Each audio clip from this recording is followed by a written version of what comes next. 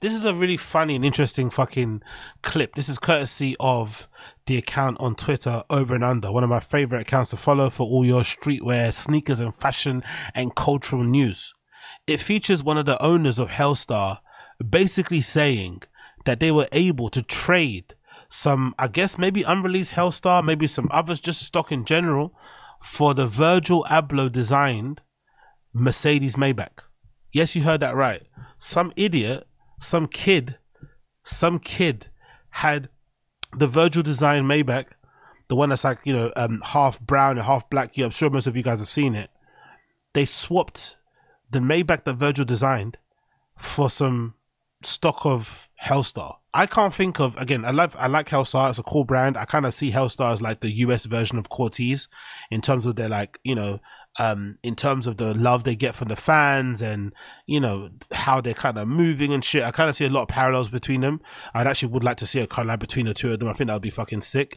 But I don't think HELLSTAR makes good enough clothes to ever warrant this type of swap, because I don't even think someone will do this for Balenciaga, let alone fucking HELLSTAR. So it's kind of wild to see where they are as a brand, because this signifies, you know, the value that some, you know, how people value them. They place them in the same category as, like, you know, a prestigious brand like Maybach and fucking Mercedes, which is fucking wild.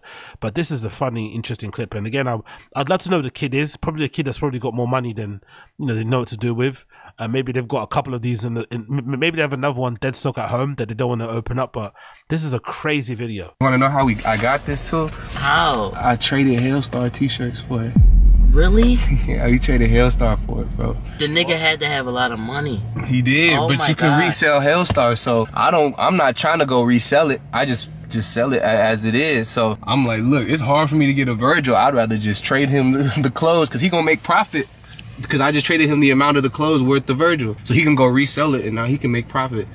So if the car is what did the car retail for? Let me see how much did it retail for. Let's see. Let's write this in, because I'm fucking curious to see this. Virgil Abloh Maybach. Maybe I'm gonna say 100 grand, or maybe it's 200 grand. Let's see how much it was retailing for. It retailed for allegedly 729,996. 720k. How much HELLSTAR could you get for 720k? That's nearly $1 million. That must be like, that's a lot of HELLSTAR for a car. Fucking hell, bro. And not any car, right? A Virgil designed Mercedes Maybach S680. Allegedly it's 150 made. Allegedly. I don't think there is. I think there's probably more. But still, fucking hell. Can you even buy them secondhand? I wonder, can you buy them secondhand, or are they all gone? But yeah, and I'm like, I'm gonna just take the Virgil, because I can't get it no other way. Just traded your brand. That's how we got all of our cars, bro. My little brother got another Maybach. Juice got a G-Wagon. Was that the other Maybach that was over there? Yeah. Yeah, we saw the Juice, one with the B. Yeah. And Juice got a G-Wagon with the HELLSTAR rims on it. I seen that on the blue. Yeah, the baby blue, the baby blue one. Yeah, man, it's crazy, bro. Inspiration. It's crazy, bro. I could do it, bro. I'm telling you. No, I'm gonna tell you, you could do it, bro. I was working at Starbucks 3 years ago, bro. Working at Starbucks, just 3 years making Frappuccino. That's pretty cool though, as a come up story. Working in Starbucks 3 years ago, and then having a brand that's so valuable, someone's willing to trade a limited edition Virgil Abloh designed Mercedes Maybach for your garms. That's fucking wild, especially when you think about the abundance of streetwear brands. Because nowadays I feel like it's probably harder than ever to make it as a streetwear brand, because there's so many micro brands that exist out there that are doing very well.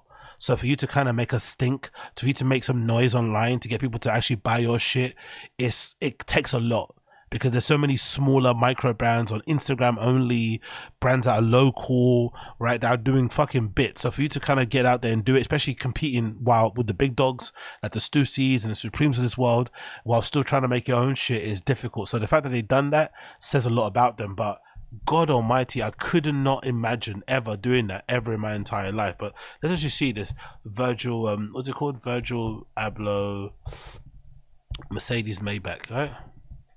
Because I don't know, I'm just trying to think, like, what would possess somebody to exchange a car like this for some HELLSTAR t-shirts?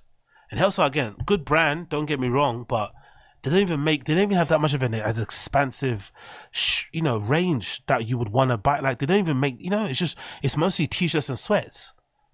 they don't really have that much stuff, you know, like in terms of different type of clothing to buy. They have t-shirts and sweats, long sleeve, but it's not like they have jackets. It's not like they have like great bags and stuff. It's just, you know, the stuff that you see loads of LA guys wearing on podcasts, you know? Like, you know, some cool stuff, some cool screen printed design. The graphic design stuff they do is absolutely incredible. It's all sold out, as you can see here on the website, but it's just t-shirts and sweats. There's no like necklaces, there's no cool accessories, no jewelry. It's just basic. Like, you know, the gloves are, I guess, pretty okay, but I don't know. Like, this brand must be doing bits on the streets to have this type of grip. They don't even have like leather jackets, bombers, nothing. Just t-shirts and sweats. And my man swapped all of this shit, right? The stuff that you see there on the screen. Let's see the Instagram, actually. Let's see if they got any new stuff on Instagram we haven't seen. Maybe a lookbook or something that might give you an idea on what they're about. Because again, like, as much as I love HELLSTAR, like, the brand isn't even that, you know, that much of an extensive range to even warrant swapping it for a car that looks like this. Like, why would you do that? Look at this fucking Maybach. It's so beautiful. Two-tone in that almost that kind of cream brown color with the black on it. Like, it looks fucking beautiful. Really does look beautiful. What is the Virgil Abloh Maybach? Let's see, actually, courtesy of, also call it Mercedes-Benz Littlon. Virgil Abloh was best known as the founder of high-end brand Off-White, as well as the artistic director of Louis Vuitton menswear collection before his unfortunate death of cancer in 2021. RIP to the GOAT. Abloh collaborated with Mercedes. Again, who was doing this, isn't it? Like, he did a lot during his time in it on Earth, man. You have to give Virgil the ratings, bro. While he was alive, he did so fucking much.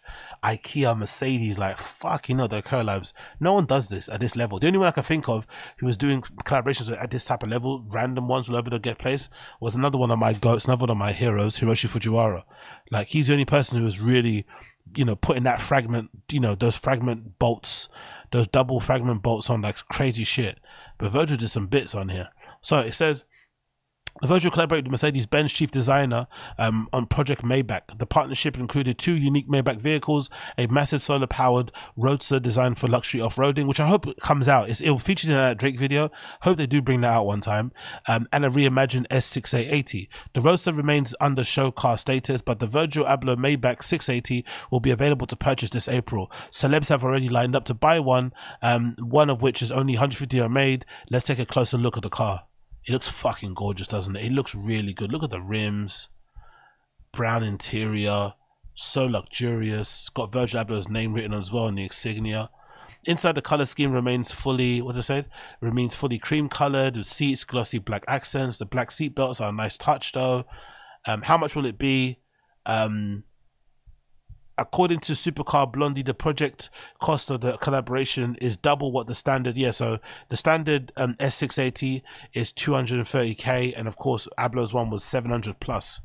So to swap this for some HELLSTAR shit is crazy, bro. Crazy fucking work. Again, it's probably the kid of some oil baron or something, right? Who probably got more money than they know what to do with. They're like, you know what, fuck it, I love this brand, so let's go. But I couldn't ever imagine doing so. Like, that's just a wild thing to do, bro. But again, you know, if you got the money to do it, why not? But the brand HELLSTAR is decent enough, like I said, but I don't think it's decent enough to warrant swapping a car for it. Like, again, it's just sweats, you know? There's some lookbook pictures we got here on the screen to show you, actually, while going for what they do. It looks good, don't get me wrong. But, you know, when I see HELLSTAR, I just think of AD. You know, I think of all those guys in LA, right? I think of all those gangbangers who had to wear like sweats and t-shirts and shit. That's what I think of.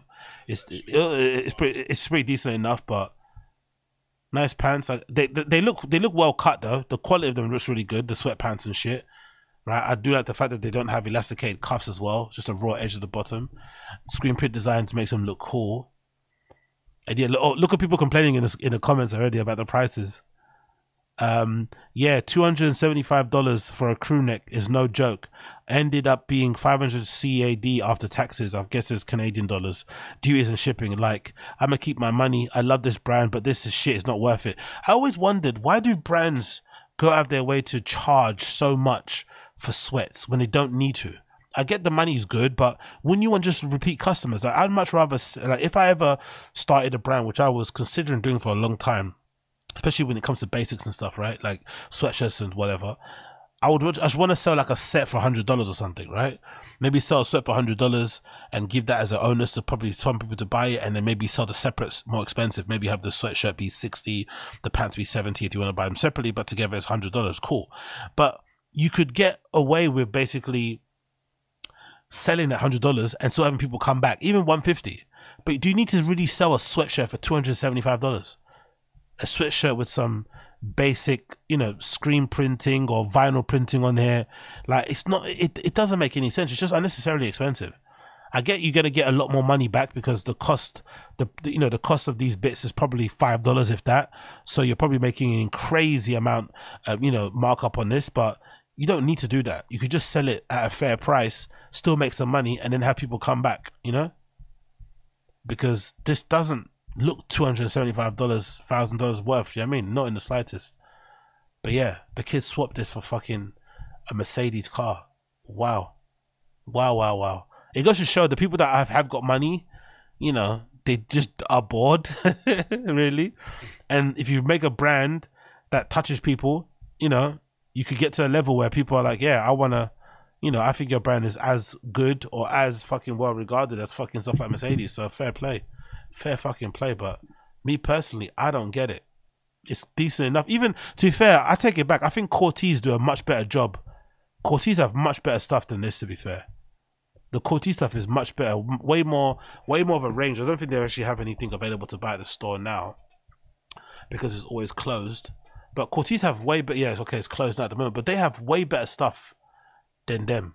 Than fucking HELLSTAR. It's actually a really good range. They have down jackets, duffel bag, underwear bits and shit. Like actual stuff that you would read.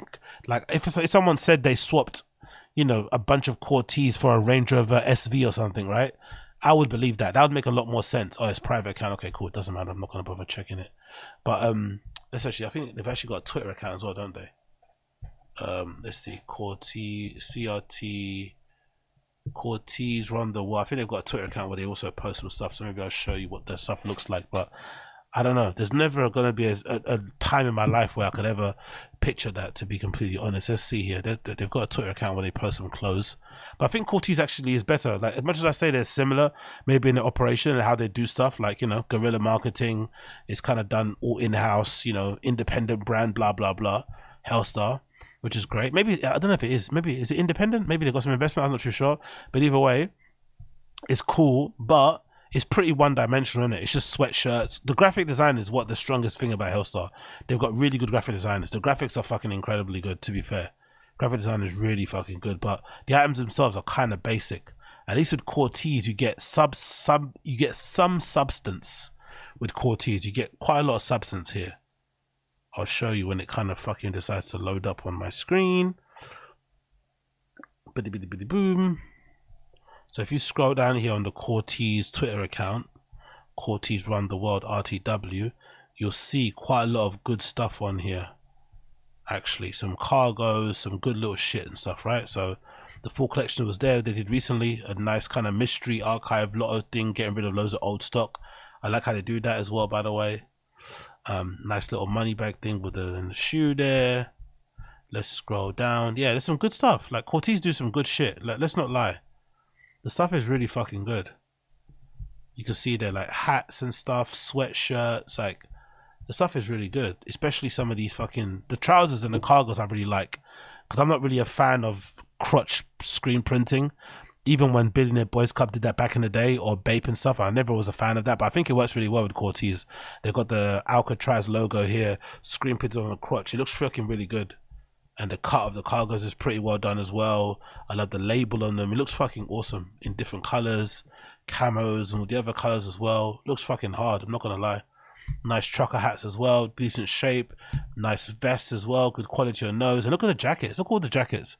Nice paneling on the jackets, zip ties on the side here to cinch them in. Nice little down jackets and shit. Like, Cortez is actually way more, I would understand if somebody legitimately swapped a Range Rover Sport for some archive Cortez or like a whole collection worth. That would make a lot more sense to me than HELLSTAR, because HELLSTAR is just sweatshirts and t-shirts. At least with Cortez, they have all this sick shit. Like, you can't deny it. It looks fucking awesome.